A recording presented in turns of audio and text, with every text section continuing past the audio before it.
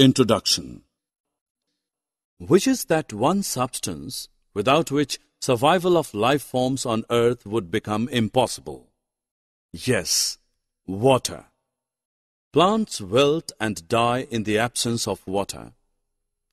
Animals and human beings suffer dehydration when their water intake is inadequate. Thus, water is the most important necessity of life. In this lesson, we will learn about this precious commodity in detail.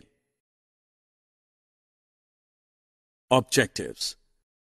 At the end of this lesson, you'll be able to list some general facts about water, state the properties of water, list the uses of water, explain the concept of water cycle.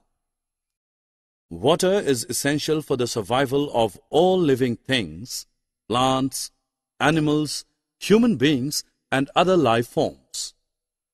It covers 70% of our planet in the form of rivers, ponds, oceans, and streams, making Earth appear blue in color when seen from space. In fact, abundance of water has earned Earth the sobriquet, blue planet. Water is tasteless, odorless, and colorless. It dissolves many substances, so it is known as the universal solvent. It exists in nature in three states, that is, solid, liquid, and gas. In solid form, water is known as ice or snow. In gaseous form, water is known as water vapor or steam. But the most common form that water takes is the liquid form. It is in this form that it is known as water. A water molecule is made up of 2 hydrogen atoms and 1 oxygen atom. That is why water is represented by the chemical formula H2O.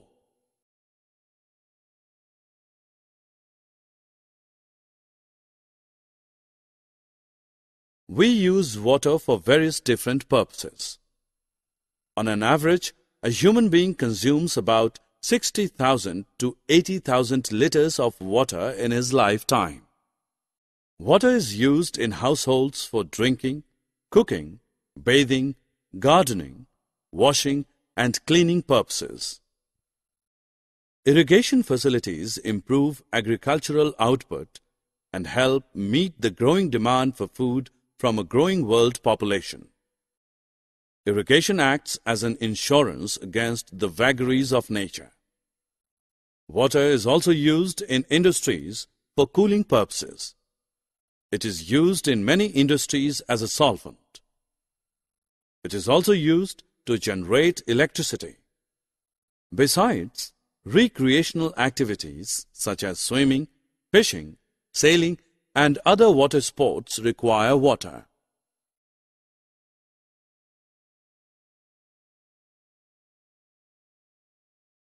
%97% of the total water present on Earth's surface is salt water, so it is not safe for household, agricultural, and industrial consumption. The remaining 3% is fresh water, 2/3 of which is frozen in glaciers and polar ice caps. That means roughly 1% of all the water on Earth is available for consumption. It is time to check your understanding. Unscramble the words given in brackets to complete the sentences.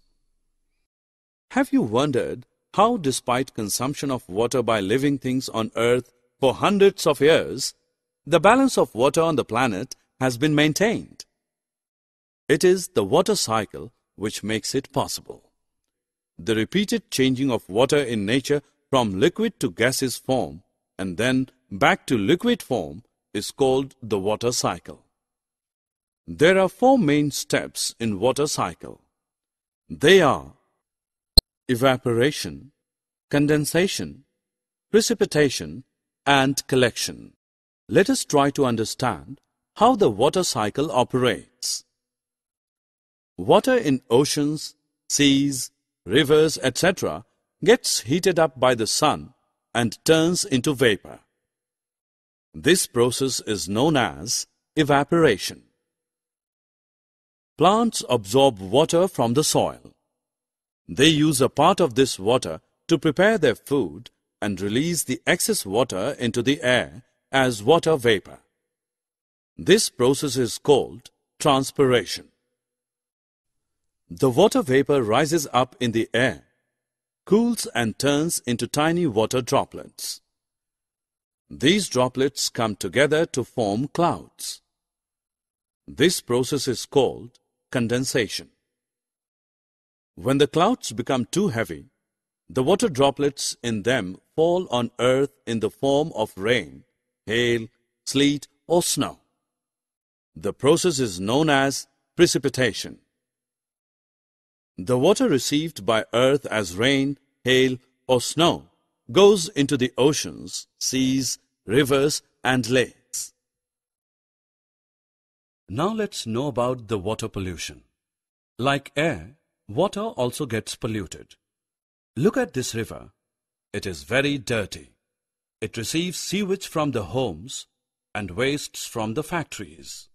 Some people also wash their clothes and throw waste in it. We should not drink this water as it contains germs and may result in diseases. What are its effects?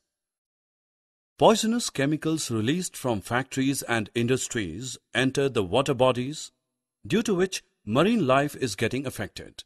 If we consume such fishes, we will also fall ill. Can we control water pollution? The answer is yes. To control water pollution, we should not dispose garbage and harmful chemicals directly into ponds, lakes, and rivers.